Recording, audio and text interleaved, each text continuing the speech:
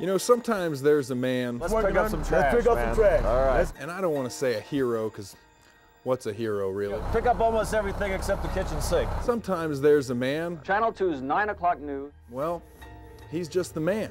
He just kind of fits right in there with his time and his place. That's Ernie Bjorkman in Colorado. Before you call us, we will have Star Trek in its entirety right. Ernie, first and foremost, I just want to thank you for all that you've done for me here at News 2. You've truly been a mentor and a friend. This was always my favorite time of school, snack time. And a father figure to me these past 9 months. Doesn't get any better than that. I want to wish you all the best in your future career as a vet tech. 2 minutes left. And we will truly miss you here at News 2. Good luck, Ernie. Slow down, we got men working up here. Ernie, I can't believe you're leaving me.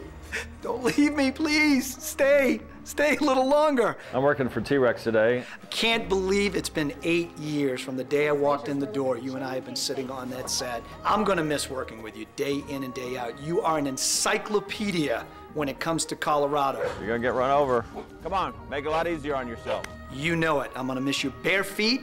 Most people don't know, Ernie grew up with sand in his toes and he never got rid of that feeling. Hi, how are you? I'm just gonna miss your overall presence. You have been a great, great friend, and we'll miss you, buddy. Hi, welcome to Krispy Kreme. Good morning. Those of us from News 2 this morning would like to add our regards to our colleague and our good friend, Ernie Bjorkman. I was telling that lady to come through the drive-thru. Yeah, he's been more than just a favorite in Colorado for the past There was excitement in town. 75 years. 75 years. Give him a break. He's leaving. I cooked these personally myself. We would like to add our own tribute, our salute to Colorado's best barefoot newscaster. We're gonna miss you so much, Ernie. Guys, don't forget Chris, about me. You gotta jump in here. I'm gonna miss Ernie too. He was a friend and he was a mentor, and I hope he'll still let me hang out with him. After all, Ernie, I always say, happy trails and hang 10, buddy. Hang 10. It's Mimi, and Mimi is quite big. Dear Ernie, we've had some great years covering the news of Colorado together. And we haven't been just colleagues, we've been friends. This is great. We've laughed, we've cried, we've laughed until we cried together. I cried alone when you left me for a younger anchor. But no tears this time because you have important work to go do. Well, we're having trouble getting the rock out. Doctor thinks that it's gone down into the intestines. So. And I promise when we're in that neck of the woods, we'll be sure to look up you and Susan. Thanks for all your years of wonderful work. Love, Bertha.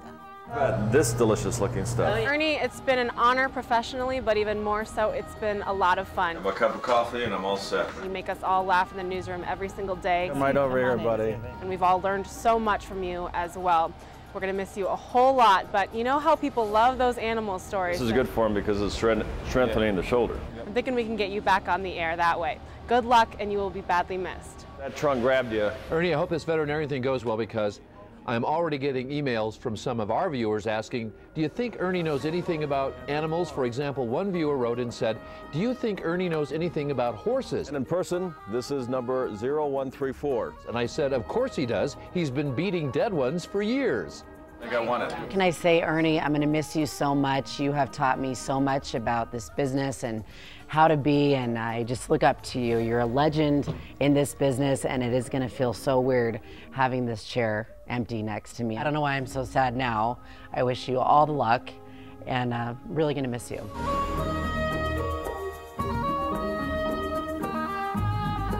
Is he gone yet? You know, I was thinking by now. I mean, we've all been kind of sitting around waiting. I know. This thing's gone on long enough. He's been gone like 2 hours for dinner. I know, and we're talking about it for a week. I mean, for goodness sakes, go already, will you?